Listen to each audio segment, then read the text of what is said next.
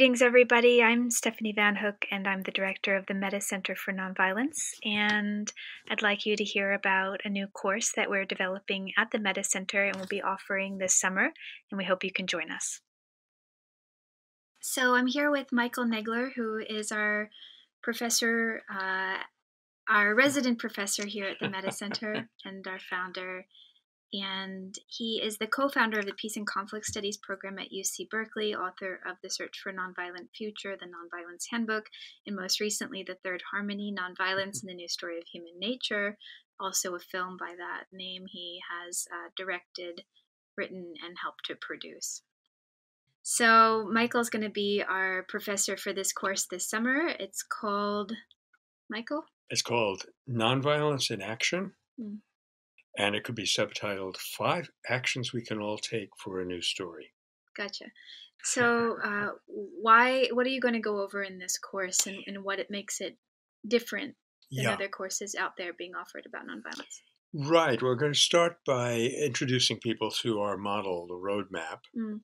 And this course is really about that inner circle of the roadmap, which is where the 5 action steps occur. I would say the first 3 are about personal empowerment. Mm-hmm. And steps 4 and 5 are about putting our new capacity into action, putting it into place. So step 4 would be in terms of our personal interactions, which we should not neglect the importance of. Mm-hmm.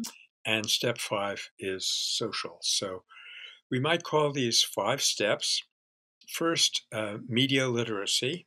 That's kind of a clearing house. And then the second step is nonviolence literacy. We learn about nonviolence. The third step, which is very important, but also a very personal matter, so we will deal with it delicately, and that's spiritual practice. Mm-hmm. And then the fourth step is how we relate. That is how to make our lives more personal and more humanized, which really goes to the core of nonviolent change. And let's call the fifth one Action for a Nonviolent Future. Well, I've had the opportunity to work with you for over 10 years in the capacity as a volunteer for the Metta Center and friend and director of the Metta Center. All true. You've been talking about this material for a very long time, so it keeps getting richer every year and more urgent every year. It's sort of seeing ahead. You've seen ahead so far that studying this material with you has changed lives. It's given people a deeper sense of purpose in their lives. Yeah, I think that's true. Given people a very good basis for taking nonviolent action where they feel it's most needed too. Yeah. Well, it's certainly given me a deep sense of purpose in my life. And I guess what I would say, Stephanie, about the evolution of the ideas, that nothing has really radically changed, but they've gotten very well focused. Yeah. And you incorporate where the wisdom traditions meet the science of nonviolence. And that's one angle that's very unique about your approach as well, I've noticed.